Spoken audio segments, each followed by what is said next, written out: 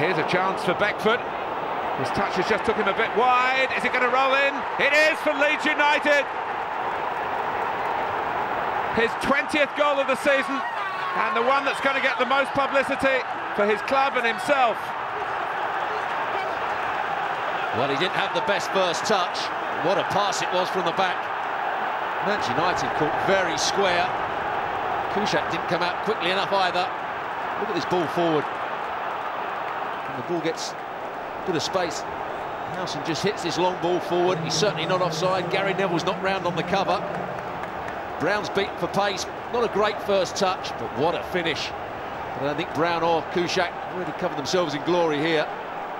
Too much space. Look at the space between Gary. Gary Neville's still looking round the other way. He should be back in a defensive position. What a finish from Beckford.